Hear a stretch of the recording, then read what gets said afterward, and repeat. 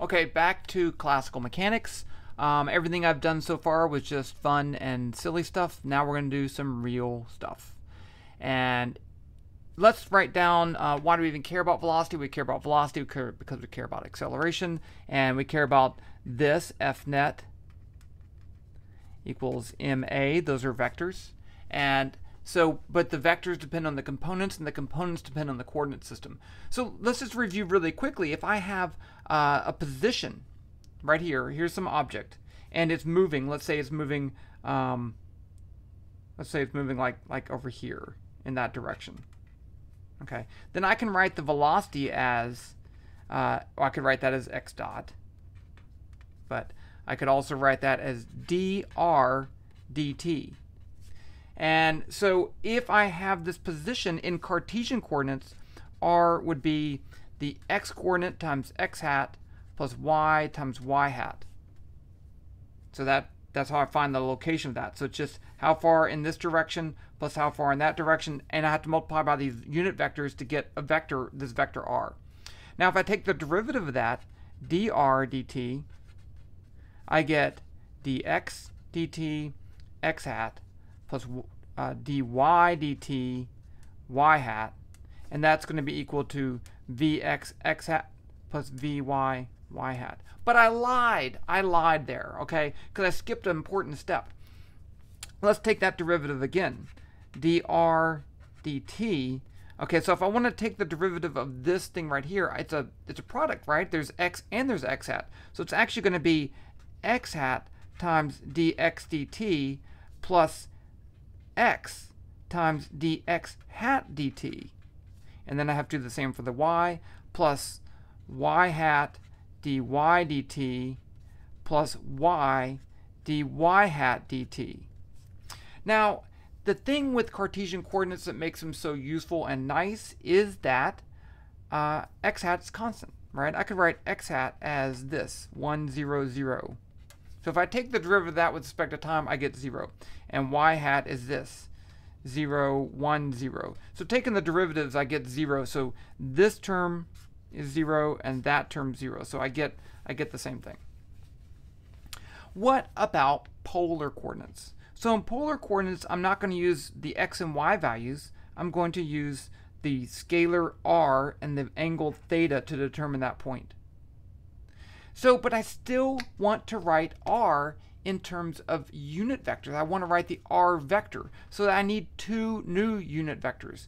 And here I have r hat, which is in the direction of r, and then I have theta hat, which is in the direction of increasing theta. And so here I made a little thing right here. So there's r hat and there's theta hat. So now if I want to move in that same location, notice what happens. If I move my position to over here, r hat, that's a hat, and theta hat both change. So this is no longer going to be true where I have constant unit vectors and I have to deal with that. So let's do polar coordinates. So here's my picture again. There's my object. There's the scalar value theta and r, right? That's not the vector r. And then I have r hat, theta hat. So what if I want to take the vector r? Well, the vector r is going to just be r hat, right? If I want to get this as a vector, it's going to be this distance in that direction. So r hat, that's it. Well, that seems like it should be easy to take a derivative of, right? So let's say dr dt. Well, I have to take the derivative of r, dr dt, times r hat, plus r times dr hat dt. And I've already mentioned, right, as this thing moves, the r hat changes direction. So I need to know how r hat changes too. And taking a derivative of a unit vector is tricky. So let's do the following. Whenever you have a trouble taking a derivative of a vector, it's easy to switch back to Cartesian coordinates. So let's use our relationship between polar and Cartesian coordinates. So in this case, I could first get x and y. That's my x value. I'm sorry, I'm so silly. And that's my x value. So I could say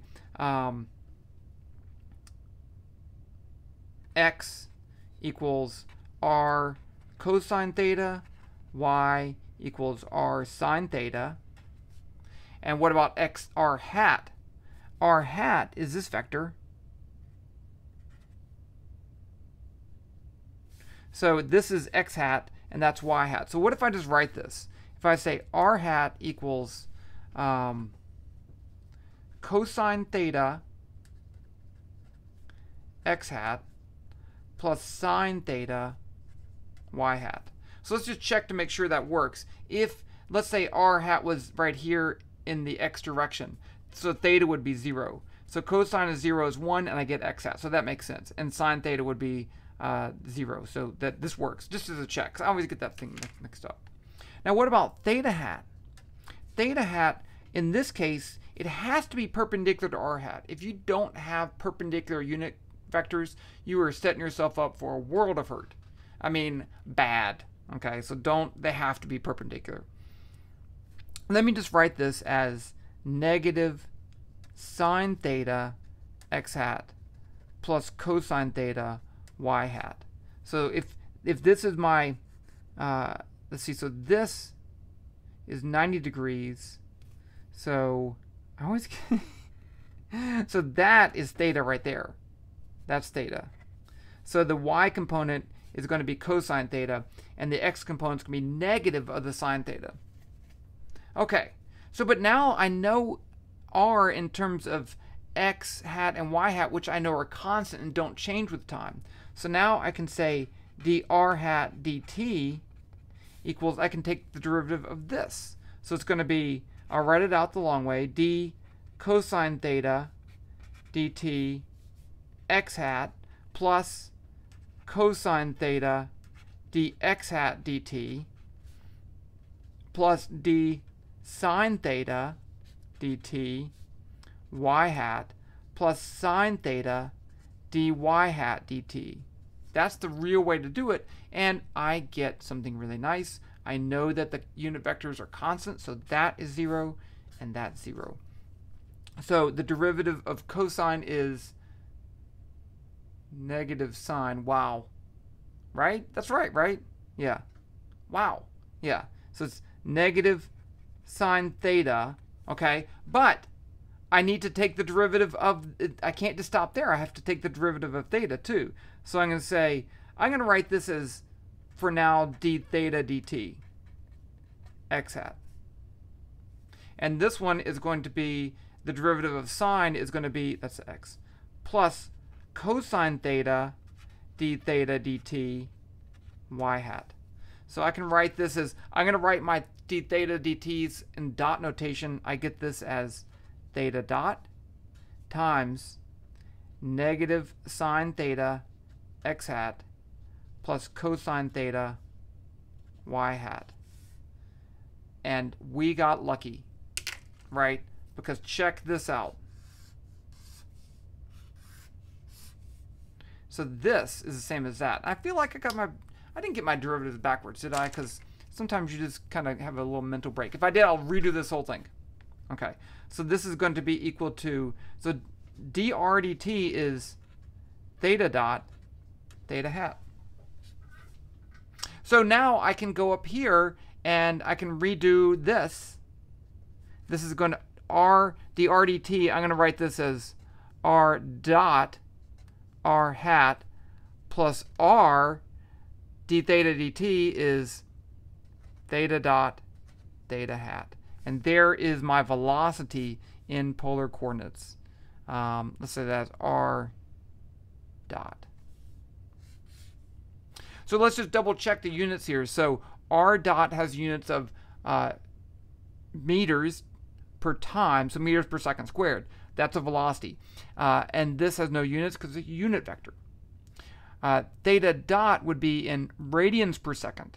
So radians per second times meters gives me meters per second, and theta hat also has no units. So these two terms have the same unit, so I can add them together. That's just a little check to make sure things are working. But there you go. There's the velocity in polar coordinates. Next, we're going to do the acceleration in polar coordinates, but that will be a separate video. I'm excited.